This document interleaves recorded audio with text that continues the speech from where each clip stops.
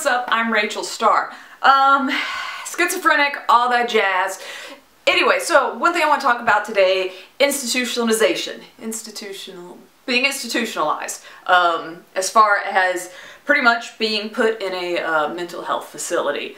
Obviously, it's a hot button subject. I myself have never been institutionalized. I was almost institutionalized, and I was 17 years old.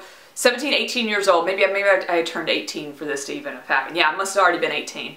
I've talked about it, the weird Christian, not college, but like between high school, between college place I went to. At one point, they did the exorcism, demon possessed, all that jazz there, but they were like, we don't know what to do, we need to put her in a mental health. And they literally, I'm not kidding you guys, this is out in the middle of Texas, by the way. My parents are back in South Carolina. They got someone to drive me to this mental health facility, and they just kind of dropped me off and left me there. You know, and I was like, I was scared out of my mind, I was terrified, and I didn't know what was going to happen to me, and they didn't take me. Because, spoiler alert, I didn't have insurance, and they were like, I don't know why this girl is dropped off on our, you know, porch step here, but you don't have any money, kiddo, so, and this was before I had, like, you know, a credit card even or anything, because this was a while ago. It was just like, it was crazy. I was just dropped off there and left. I had to call the school type place that had dropped me off, and I like called and finally got someone to come and pick me up. Like I had to beg and beg. I'm like, oh my god, I'm in tears. Like these people won't take me. I'm out in the middle of nowhere. I don't know what to do. I don't know who to call. You know, and by the way, everyone thinks I'm demon possessed. I'm crazy, and my schizophrenia was going insane, and I was very unmedicated, and it was all really, really bad and horrifying. So that was one of the times, which I didn't because I didn't have insurance to pay for this. The next time later came when I was incredibly suicidal, and I actually took myself to the hospital, and I was just scared and I was in the hospital for a long time, not a long time, sorry, like a long time, it was hours. And I remember I was put in this room, and nothing was in the room but me, and they kept checking on me, and eventually talked to my parents, and they got me and that kind of thing. So I wasn't institutionalized that time either. And that was, oh god, I don't know, like probably 19, 20. Still in a real, I don't even know if we knew I had schizophrenia yet, like at that point. But moving on. So institutionalization, it is a really, really scary thing. It's obviously something that no one's like, yeah, hook me up with that, right? No one is excited about it. It's really scary. It's like, yeah, you're put in these rooms, and depending on how nice the facility is, but here's the bottom line. If you need it, that's okay. Alright? Like, it's help. It is just another tool to help you, and it's not for forever. It could be for a while, it could be for a few days, a month, a week, maybe a year or two, or more. But it's a tool to help you. I was talking to someone and they had a family member with a mental disorder, you know, and they were telling me how violent he was. My voice just squeaked. And I was just like, okay. Then this person had kids, and I'm like, I get that you want to help this family member, but if he is being violent and you have children in the house, not even to mention you, but you have children in the house, he needs to be institutionalized, because obviously whatever you're doing to help isn't working anymore.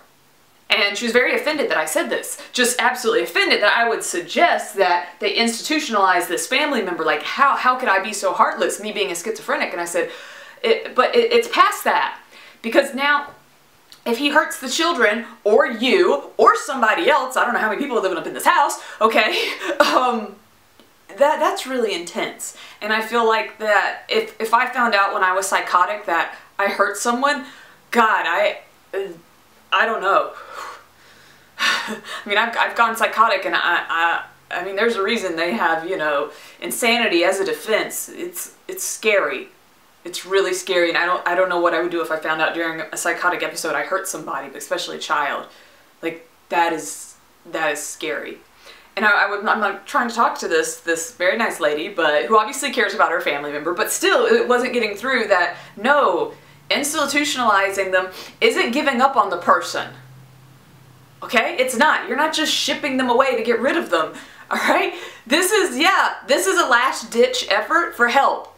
And it's so funny because you see people with like drug problems, you know, and yeah, they may have to go to rehab.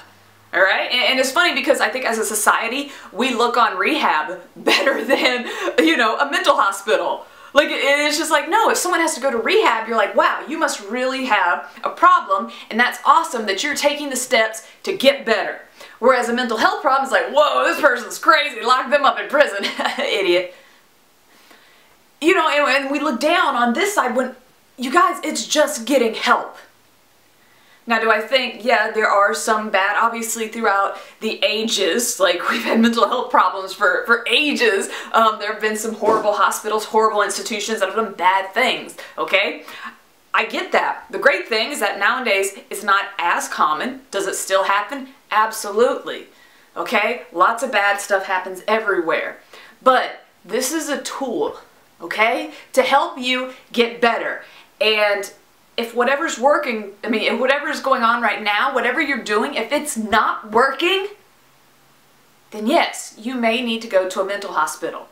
And by the way, one thing I think people get really scared of, and they don't even look into it, is everyone thinks like, if I go there, they're gonna lock me up forever.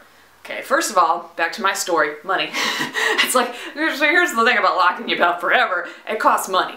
Alright, and unless you just rich, want to go to the mental health, they don't want to lock you up forever. A lot of them have day programs. Some have programs where you just go like a few days a week. Alright? Some where you just stay, you know, for like a week for treatment, and they kind of help to decide where you're at. Alright? So don't be afraid to look into these things. They're not bad. Okay? A lot of them also have like outpatient treatments, okay? Or can hook you up with group homes, alright? Or even, you know, support groups. So please, don't think of institutionalizing, don't think of mental health hospitals as this big, horrible, scary thing. To my family members and friends out there, first of all, if there's children in the house, the children come first, period, end of story. Protect the children. Don't know why I have to stress that, but apparently a lot of people just don't think. Protect the children, alright? Protect yourself, because you can't help your family member, friend, whatever, who has a mental health disorder if you're getting abused. That's not acceptable in any way. But I forgot where I was going with that point. I'm sure it was important. But anyway, I don't know. But my friends and family, there we go. Let's track. You can't help them if you're not in the place to help them. Like, you can't. And it's honestly, it's an unfair burden, alright, for you to take. And I do mean this, and it's hard even for me to say. I feel like I'm an unfair burden on my parents. I'm 31.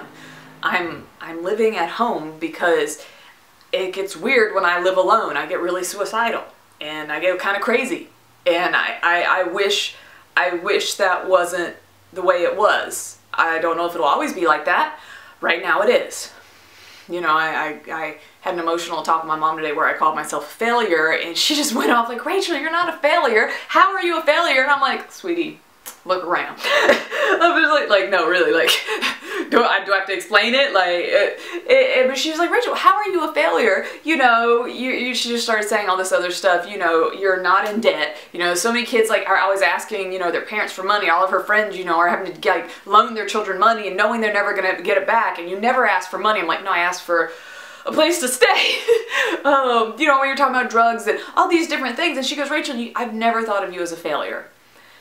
And that really, that helped me. I still feel like a failure, but it really helped me. And I know there's family members out there who are just going so many extra miles, all right, to help other family members with mental disorders. And that's awesome, and that's great. And even if that person can't express to you how much it means to them, understand that's awesome.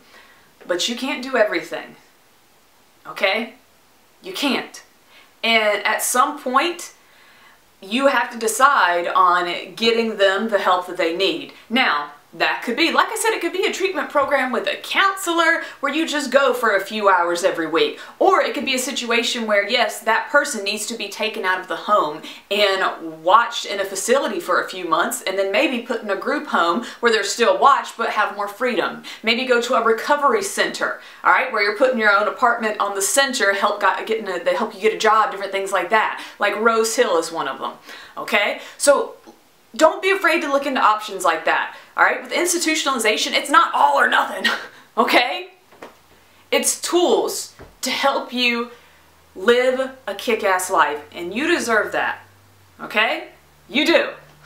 And the question comes, you know, would I go to a mental health facility? Absolutely. Absolutely.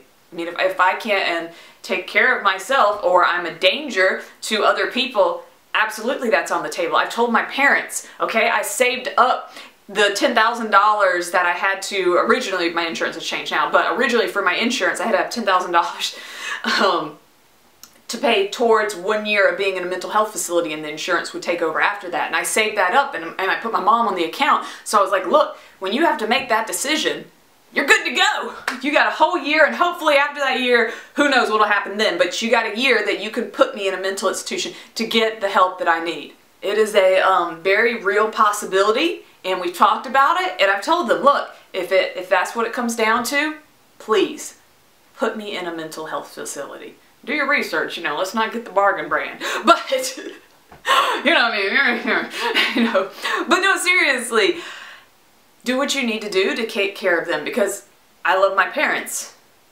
and I think all of us with mental disorders, like, we care about our families too.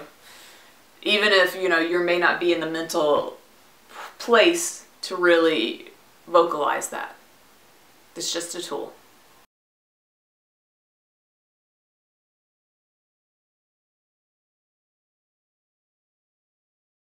Lots of different topics I've hit on before. Mental health playlist popping up. Definitely check out some of my other videos. Check out my book, Lil Broken Star. It is a very easy to read, ideally for kids with schizophrenia, hallucinations, depressions, delusions, that kind of stuff, how to cope and deal with them, but also great for adults.